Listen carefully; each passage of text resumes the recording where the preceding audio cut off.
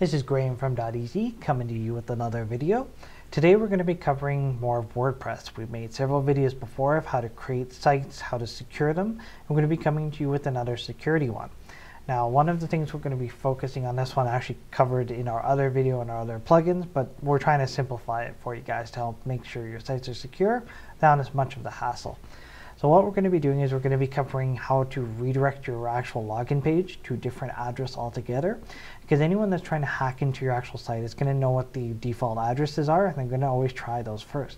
This helps protect against brute force and to make sure that you're the only one who can log into your actual WordPress. So the first thing we need to do is with any WordPress site or any kind of WordPress change we're doing, we need to go into the WordPress dashboard. So we're actually already in this, so make sure you've logged into yours already if you haven't already. And from here, we need to go into the plugins, as the actual thing we're going to be installing here is a plugin, as mentioned before. So under plugins, we want to go to add new, and then it's going to ask you to search for it. We're just going to type in lockdown. And here we can see it's actually the second one we're looking for, lockdown WP admin. So we want to go to install now. It's going to ask you to OK. We just want to click OK to that message. And with any plugin, make sure that once you've installed it, you do remember to activate it, otherwise it's not going to actually do anything on your site. And with any activated plugin, you'll notice it adds an actual option on the left-hand menu for it. Now that we've got that here, we want to go into the actual lockdown WP tool and get it.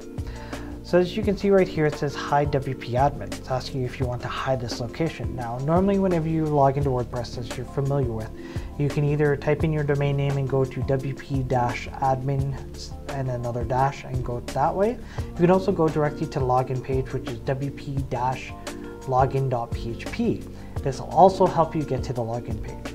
Now, by clicking this little check mark here to hide it, it means that those will no longer work. Instead, someone's going to go to a 404 error page saying they can't find the page they're looking for. So you want to make sure that yes, this is checkmarked. Second thing it's going to ask you for is what you want to use instead. So in this case here, you need to make sure to put in something. We're actually just going to put in .ez for simplicity's sake, but you're free to put in anything you want.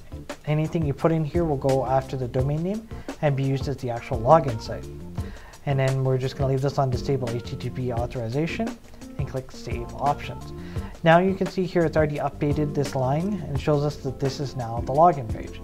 So if we actually happen to go here, select on this, and now that brings us to the login page. If we try and go to the older login page, it'll try and come up here. Now, one thing you need to make sure before you actually go to it is to log out. So we're going to log out of our previous one that we already in. And you can see it actually brought you to the 404 page because the other page doesn't exist anymore. And when we try and type it in, and then we can see it now brings us to the 404 as it's supposed to. So do make sure you're logged out.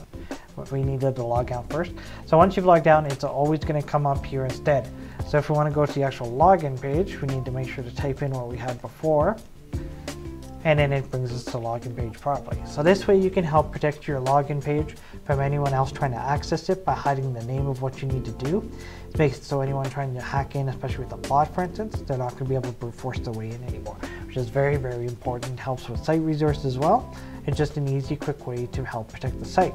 So we do have more extensive plugins, which we showed you before. So you can always check out our YouTube channel for videos of this as well as other WordPress videos. You can always make sure to leave us a comment if you have any questions about this or any other things you'd like us to point out for you. We'll be more than happy to help you out. You can always contact our support as well. We'll be more than happy to help you with that also. And just as always, make sure to like us on Facebook and also follow us on Twitter. We'll be making sure to bring you more information as it comes available as well about other videos we're going to be doing about WordPress. Thank you.